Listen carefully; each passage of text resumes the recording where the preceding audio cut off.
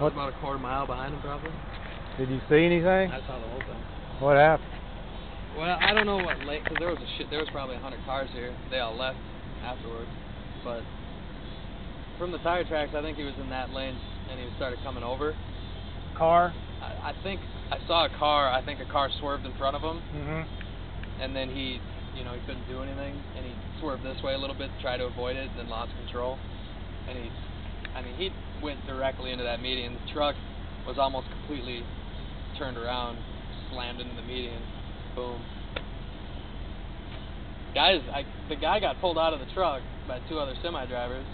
I tried to get up there, but they were already up there, and that thing was on fire, man. Tell you, I've seen the worst wreck I've ever seen was on this same hill at night.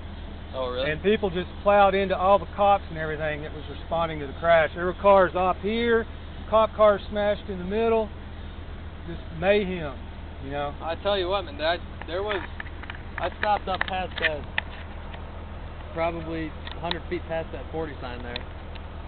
That's where I ended up, and this whole thing was packed with cars, and the only 2 that stayed was me and that semi-driver that helped him out. But I wasn't about to go by that thing, man. That thing was making noises I'd never heard before. Yeah, it looks like that fire's burned itself out now. Yeah.